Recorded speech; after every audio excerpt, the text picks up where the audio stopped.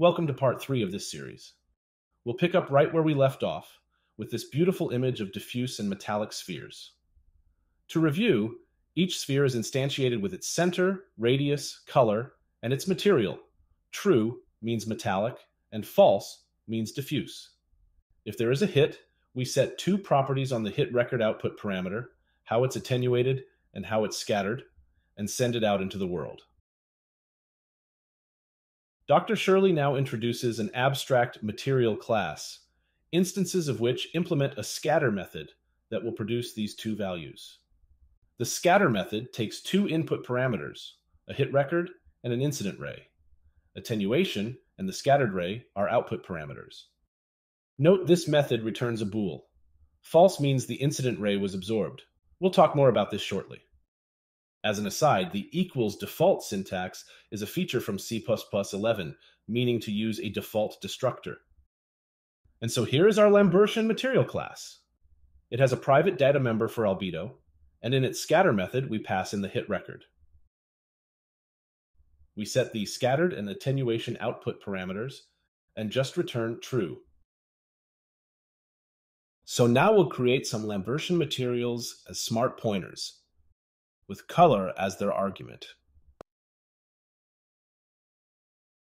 And we'll update the sphere class's constructor to take the material's smart pointer instead of a color and that boolean for metal or diffuse reflection.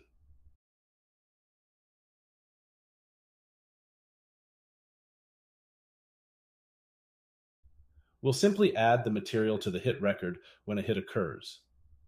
The hit record doesn't need to record the attenuation and scattered ray anymore.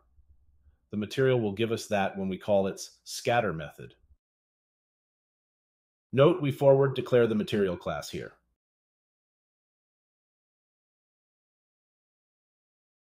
And here's where the rubber hits the road. If there's a hit, we'll create the two variables we're going to use and pass them in as output parameters to the material's scatter method, along with the incident ray and the hit record. Generating our image, things look as expected. Note, I didn't bother with the fact that scatter returns a bool earlier, but I will now. If, as we will soon see, this returns false, we'll take that to mean the ray was totally absorbed by the material, and we'll return the color black. Dr. Shirley then does something to deal with a potential bug. He checks if the reflected vector is close to zero in all directions. If so, he sets the scattered ray's direction to the normal. And that takes care of Lambertian surfaces. Let's now create the metal class. Metal also has an associated color, which is passed in. It's essentially the same as the Lambertian implementation, but we use our reflect method here to find the reflected direction. Note we are normalizing the incident ray. We'll create two of these metal material instances and pass them into the other spheres. We'll make them the same colors as before.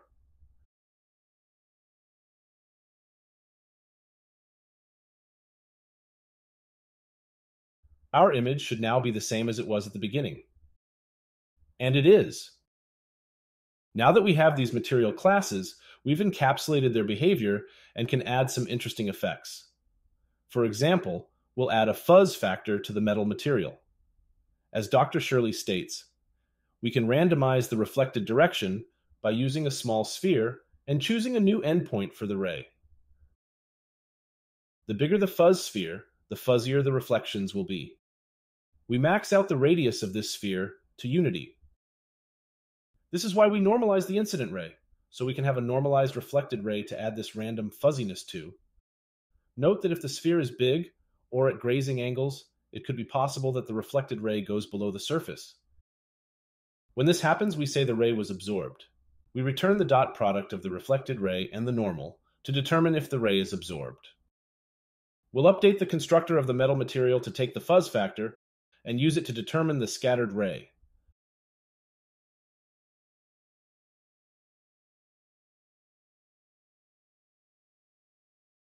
You can see where we return the dot product. We'll generate our image again giving the green sphere a small fuzz factor and the blue sphere the max fuzz size. We can see the effect at grazing angles. The blue sphere is definitely fuzzy, and we can see many absorbed rays. Generating again with higher resolution, we get this image. Looks pretty good.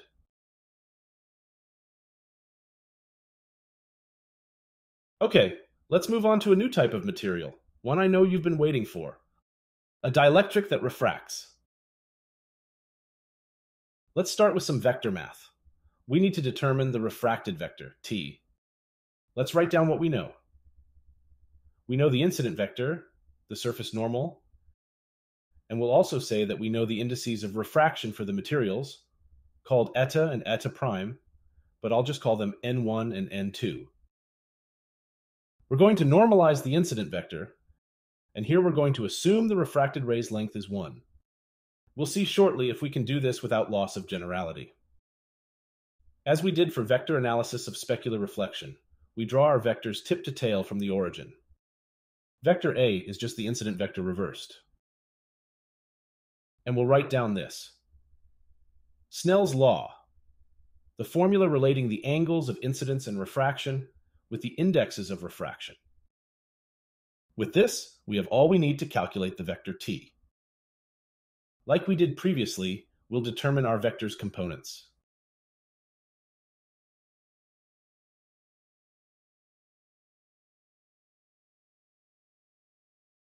If we can find t perp and t par, we can add them together and get our result.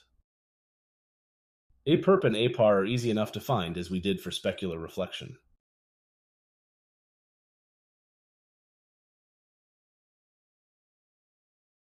But check this out. The magnitude or length of a par is just sine theta I, as the vector A is normalized with length 1. Okay, so now let's look at t. Assuming t is of unit length, the length of t par is sine theta t, whatever theta t is. And here's the heart of the whole thing. We can use Snell's law. By Snell's law, sine theta t is just n1 over n2 times sine theta I, which we can write as n1 over n2 times the magnitude of a par. As for the actual vector, t par is in the opposite direction of a par. So t par is n1 over n2 times negative a par. We can substitute as follows.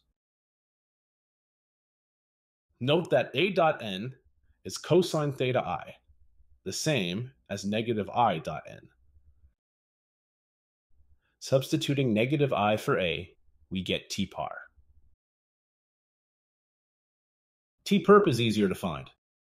Since this is a right triangle, we can find its magnitude using Pythagoras.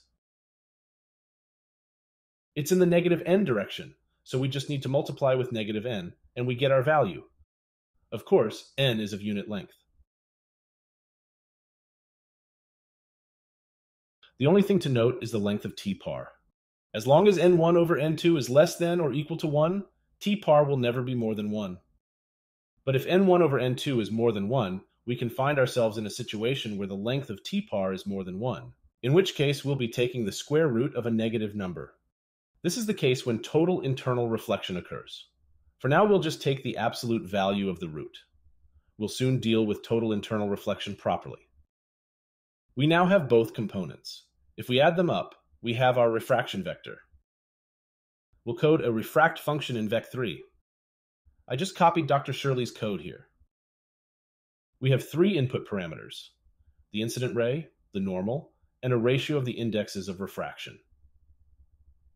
Since our spheres exist in a transparent material, we can assume a vacuum. We just need one number for the ratios of the indexes. In the function body, we calculate the parallel and perpendicular components. Note the absolute in the square root. It looks like we're ready to implement a dielectric material class and generate an image. But, as Dr. Shirley states, the hardest part to debug is the refracted ray. There are a few things we will check first. Recall, for every ray, we look for intersection points with the closest one being the hit. We find these points in the hit method implemented by the sphere class. The method computes the roots of a quadratic to find t, a scalar we multiply to the direction vector of the ray to find the point.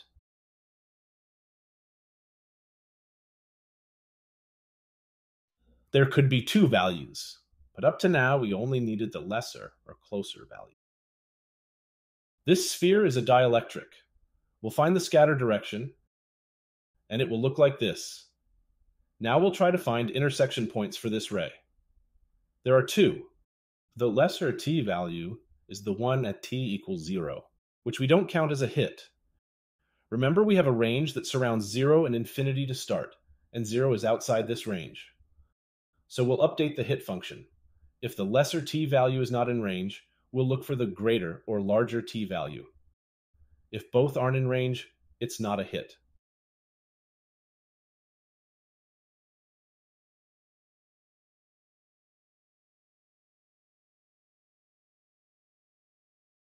Let's generate our image again.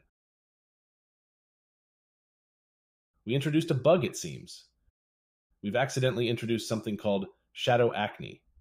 This is happening because of that second root, which is surprising since we've only ever cared about the lesser root in the first place. Let's take a look.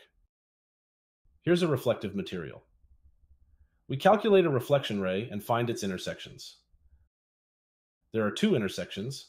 The lesser root is negative, and the greater root, I wrote positive here, is 0. Both are out of range. Here's a JavaScript console. What's 0.2 plus 0.1? Note it's not exactly 0.3. Subtracting the expected value, it's off ever so slightly by 10 to the negative 17.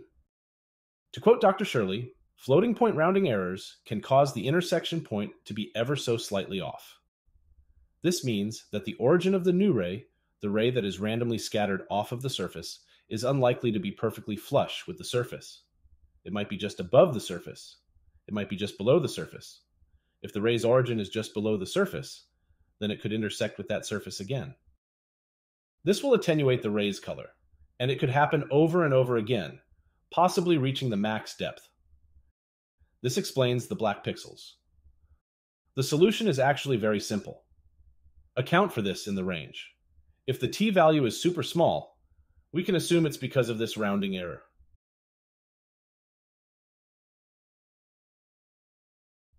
Running, we see we're back. A few more things. Recall how we determine the normal vector.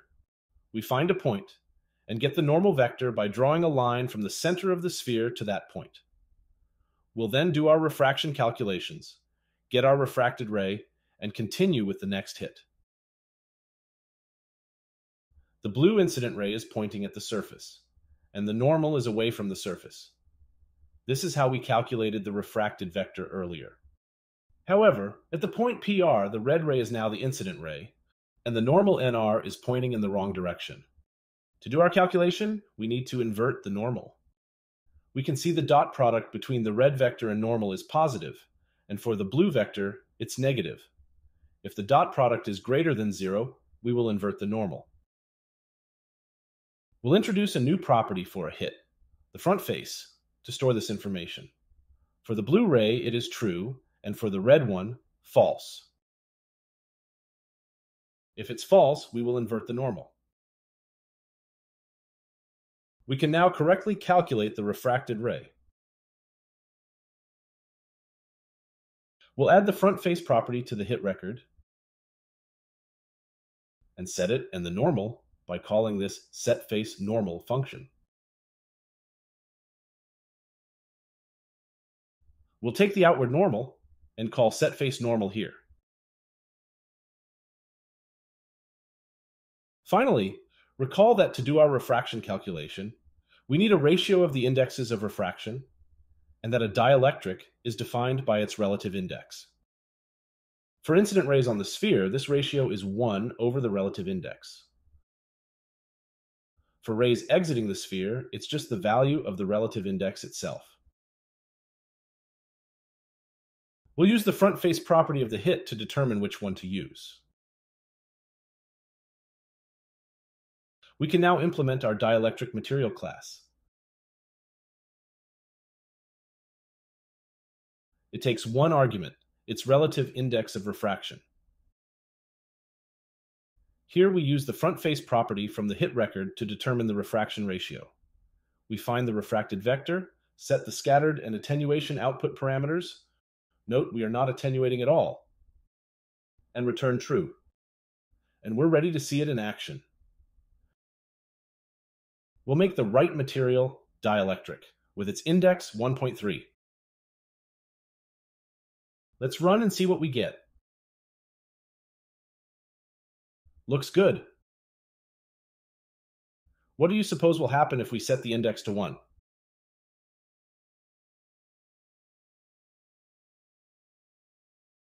Hope that makes sense. Finally, let's deal with total internal reflection.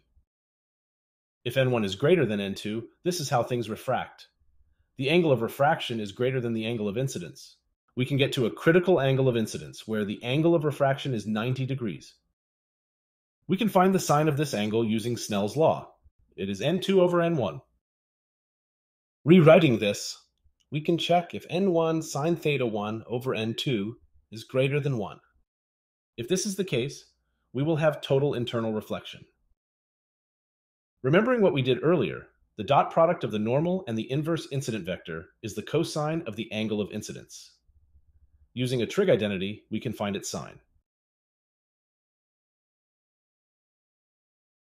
We find these values, determine if we will have total internal reflection, and use an if statement to either reflect or refract. We can make our dielectric material even more realistic. If you've ever looked out over a lake when it's calm, or even a puddle in the street, you'll see that both reflection and refraction occurs. The amount of light reflecting off an interface between two media is dependent on both the angle of incidence and the indexes of refraction. This amount, that is, the percentage of light that gets reflected, increases as the angle of incidence increases. It takes solving some complicated equations, called the Fresnel equations, to find this percentage. But as Dr. Shirley notes, there is a very good approximation, called Schlick's approximation, that we can use. We'll create a function that takes the cosine of the angle and the index of refraction and use Schlick's approximation to return the percentage of light reflected. We'll compare this number to a random number between 0 and 1. If it's greater than the random number, we'll say the ray reflected. Generating our image, we see this effect, especially at grazing angles, when the angle of incidence is large. Here's the same image at a higher resolution. Looking good.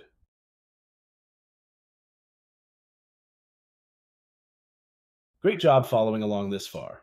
We've created material classes, calculated refraction vectors, learned about shadow acne, and a whole lot more. See you in part 4, where we'll wrap things up with a positionable camera, defocus blur, and anti-aliasing.